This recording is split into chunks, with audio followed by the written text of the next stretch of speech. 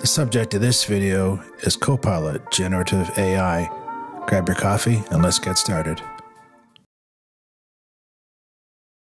Microsoft Copilot has a feature called Generative AI. It enables you to create images. ChatGPT also has this feature if you're a user of ChatGPT. In this video, I'm going to show you how to create images, logos, and how to use Microsoft Designer along with Copilot to create some really interesting images. Let's open up Copilot. Look in the link in the description within the video, and you'll see the Microsoft courseware. And we can go to the Explore Generative AI. So let's have a look, have a read here. They give you some instructions. We're going to jump right down to the Create Image exercise, just so we can demo it right away. Everything else you can read about how to set up the AI to generate the images you want. And you've got to have a conversation with the AI to get exactly what you want. And I'm going to show that. So let's just enter a really quick request to Copilot to create an image.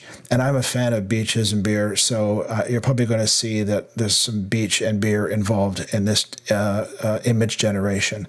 So let's click Create and wait for Copilot to respond back. So here you can see it's generating, and the response usually takes about 10 seconds or so, depending on how busy Copilot is. And it'll return a few examples. So here's a nice beach, and he's definitely got the glasses on, enjoying a beer. So let's include a man's best friend. I'm sure dogs enjoy beer and sitting on the beach. So let's click Create and see what it comes back with. So again, it'll take a few seconds for it to create, and then we can see what options we have after this. We'll probably add some additional requests to generate images just so we can show the differences. So here's the dog enjoying the beer. I'm not sure what brand that is, but he looks like he's having a good time. So let's look at something more practical. How about an office layout? I've recently redone my whole office and included in a desk and sound and lighting. And let's see what Copilot comes back with from a design perspective. Just give it a few seconds. I always recommend having a coffee when you're doing this. It gives you something to do in between waiting for Copilot to create the image. So here's some images of an office layout. So let's open up one of the images in Microsoft Designer. So select one of the images you want to work with, click on it, and then look over to the right and click on Customize. That will open up Microsoft Designer. So here, once the canvas opens up, you'll see some options to edit and modify, customize. If you've worked with Canva, it's kind of reminiscent of Canva. So here you have filters you can apply that do a variety of things. Along the top, you have options to remove the background, to crop. You can select, you can save as a background, that sort of thing. So if you're a Canva user, this may be an option, an alternative for you to use. I guess it depends how attached you are to the Canva product. Maybe you'll use both. So you can also download the image when you're done. So let's have a look at the designer settings and some of the templates and other features. Here you can replace images, you can remove the background, you can crop, you've got a variety of image tools that you can work with. So, you think about your basic image tool functionality.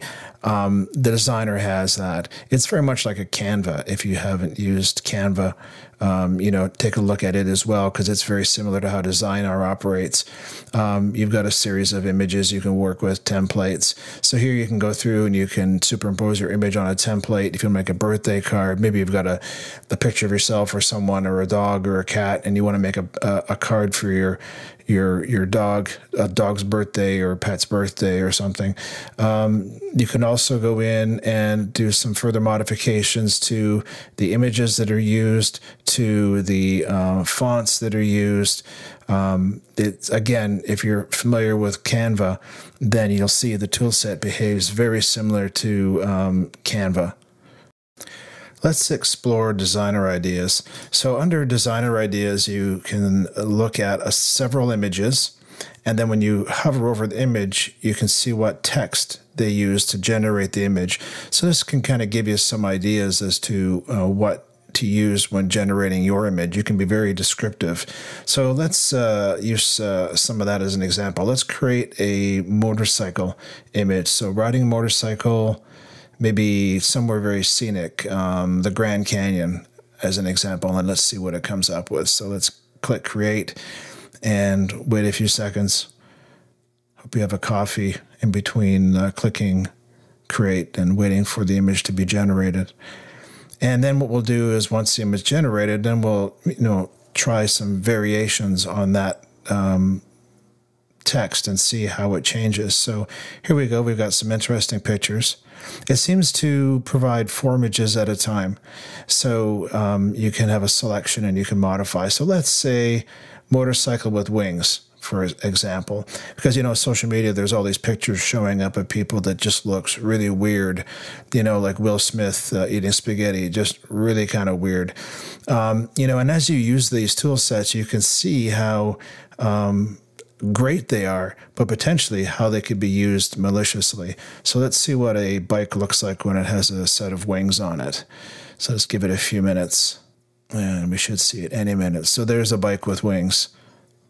To wrap up, Microsoft's Copilot enables you to create images, thumbnails, postcards, and you can then modify them and tailor them to your need using Microsoft Designer, much like a Canva application. Hope you enjoyed the video. Please click like and subscribe.